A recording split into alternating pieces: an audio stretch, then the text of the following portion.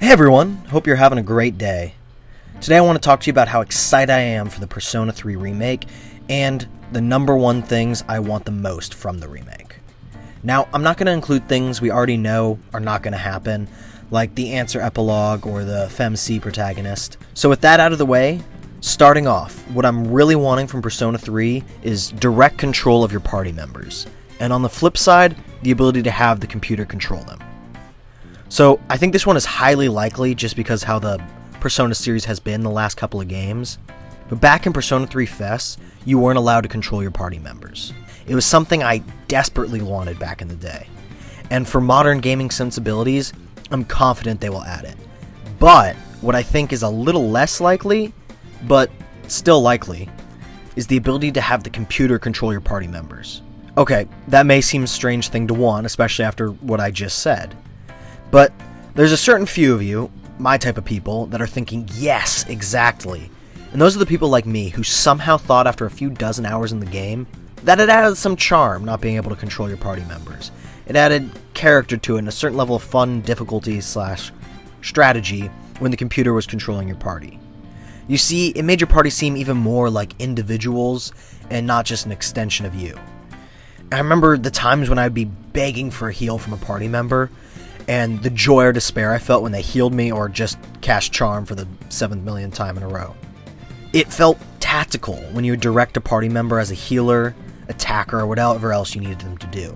Because you see, back then, you could place certain tactical commands on them, and just, like I said, healer, attacker, or whatever else you needed them to do. So that's why I'm hoping they keep it in as an option. Next up, and still staying down in the combat section, in Tartarus, I want them to add some special type of events to certain floors of Tartarus. This would be in a similar way to Persona 5 dungeons, but to a lesser extent. Basically, I'd like if they added a few gimmicks, such as puzzles or revamped mini-bosses that have a little more character to them than just mob enemy but bigger.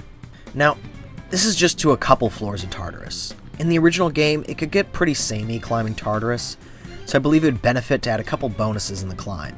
Now, this doesn't have to be a ton, and I'm not really looking for every floor to have something, but a couple throughout the game would really spice it up and bring it up to modern gaming. Next up is something I haven't heard outright confirmation for, so I'm putting it on the list anyway, and that's the social links from FES.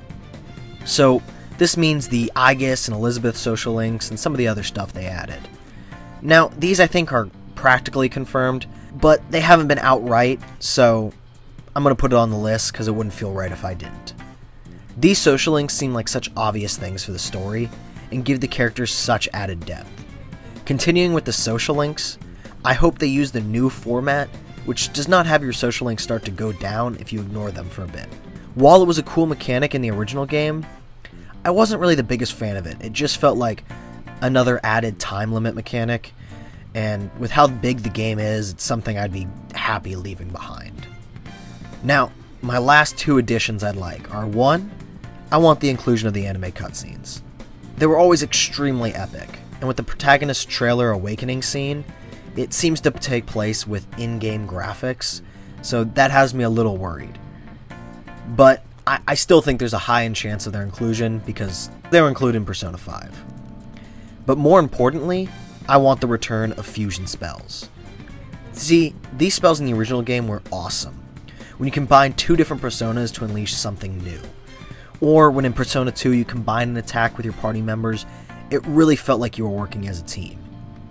Now, two caveats to the fusion spells though. I felt like in Persona 3 they were only really useful in early game, and on the other hand in Persona 2 they seemed way too overpowered. So if they could make a nice in-between bit for that, I think that'd be amazing. These few additions and aspects I think would really bring a lot more to Persona 3 Remake. And I'd love to hear what you think down in the comments below. Like, subscribe, and have a great day.